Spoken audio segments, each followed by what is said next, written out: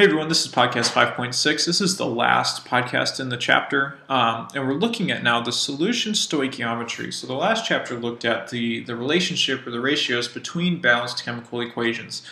We're doing the exact same thing, except now we're throwing in solutions. So we're going to be using this molarity equation. So M equals moles over liters, again, liters of solution. And we're going to be using this to solve for moles or solve for a volume or something like that along the way.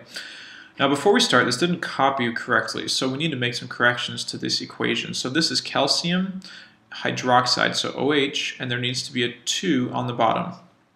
And then HCl for hydrochloric acid, and then calcium chloride needs a 2 next to the chlorine, and then this is water, so H2O.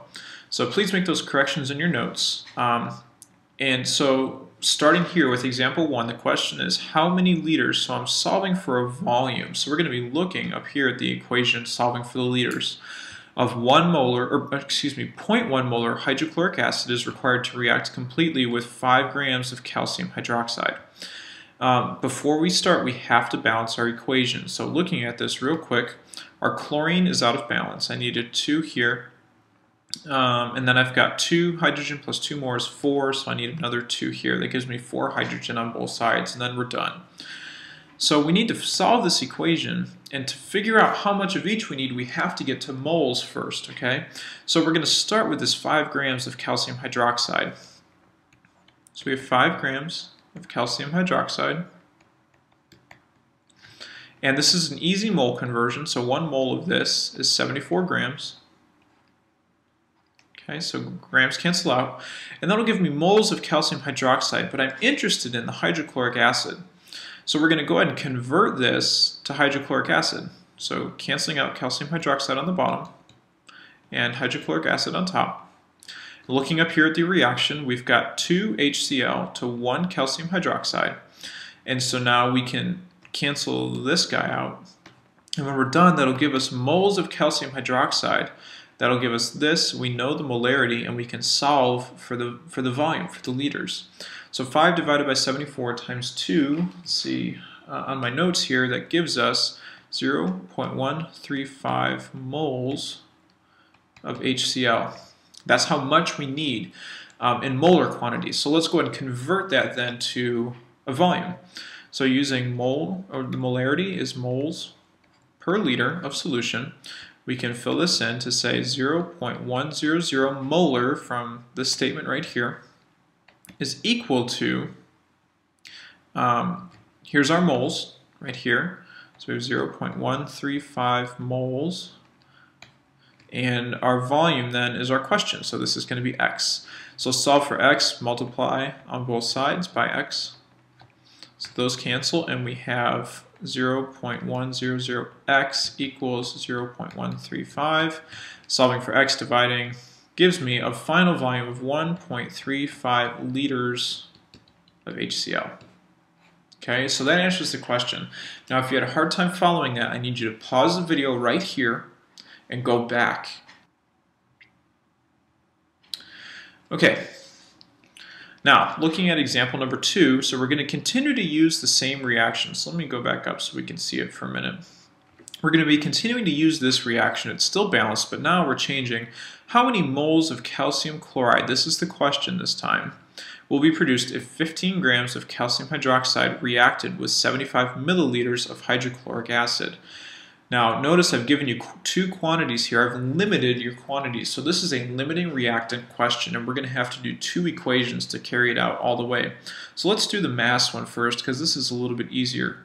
So the first one, we've got 15 grams of calcium hydroxide,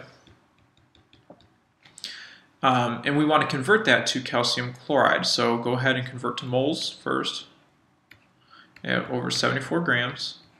And then we're going to do, so that cancels your mass out, and then let's convert substances. So calcium hydroxide on the bottom, and then we've got calcium chloride on the top. So there's a new conversion factor that'll cancel this out, and taking your balanced coefficients, so it's 1 to 1. Okay, so 1 calcium hydroxide here, and 1 calcium chloride. And this is just asking how many moles, so we can stop at this point. And when you carry this out, 15 divided by 74 will give me 0.203 moles of calcium chloride. For the second part, this is a little more complicated, okay? Remember, we have our concentration right here.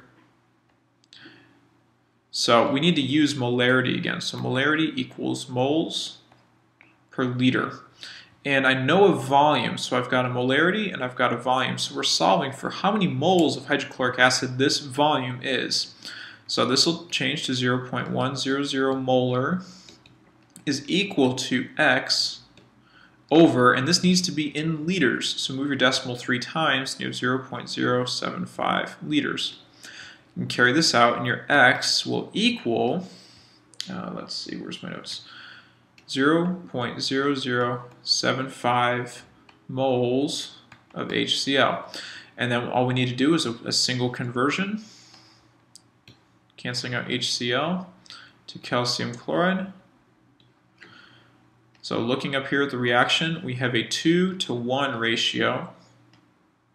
Let's go back down. So I have 2 hydrochloric acid to 1 calcium chloride. So 0.0075 divided by 2 gives me 0.00375 moles of calcium chloride.